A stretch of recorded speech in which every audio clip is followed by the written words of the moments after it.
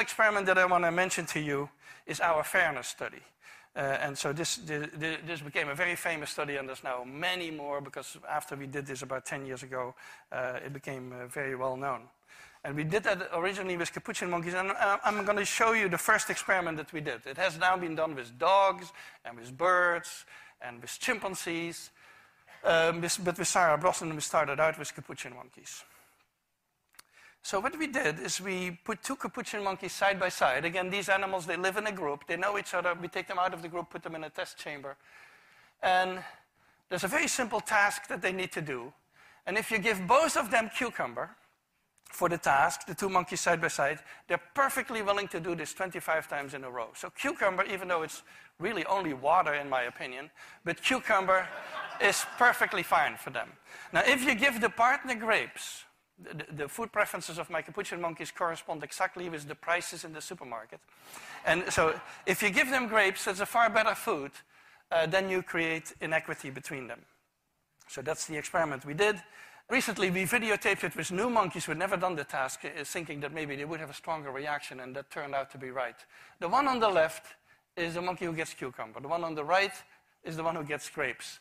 The one who gets cucumber, note that the first piece of cucumber is perfectly fine. The first piece she eats. Then she sees the other one getting grape, and you will see what happens. So she gives a rock to us, that's the task. And we give her a piece of cucumber, and she eats it. The other one needs to give a rock to us.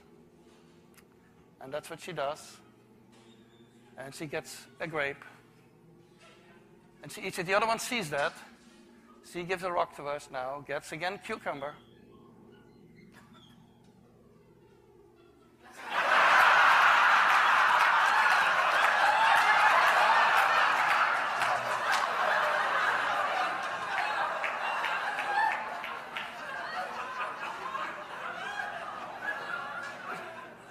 She tests the rock now against the wall. She needs to give it to us.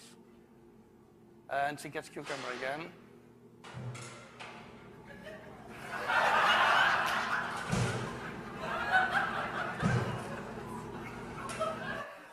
So this is basically the Wall Street protest that you see here.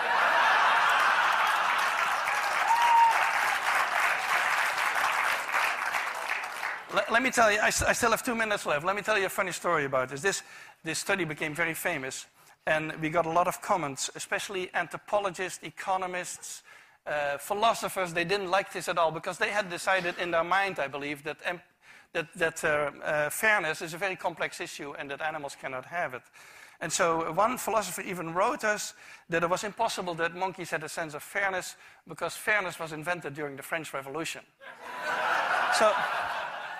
Now, and another one wrote a whole chapter saying that he would believe it had something to do with fairness if the one who got grapes would refuse the grapes. Now, the funny thing is that Sarah Brosnan, who's been doing this with chimpanzees, had a couple of combinations of chimpanzees where, indeed, the one who would get the grape would refuse the grape until the other guy also got a grape.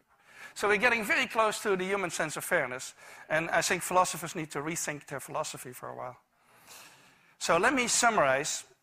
I believe there's an evolved morality. I think morality is much more than what I've been talking about, but it would be impossible without these ingredients that we find in other primates, which are empathy and consolation, pro-social tendencies, and reciprocity and a sense of fairness. And so we work on these particular issues to see if we can create a morality from the bottom up, so to speak, without necessarily God and religion involved, and to see how we can get to an evolved morality.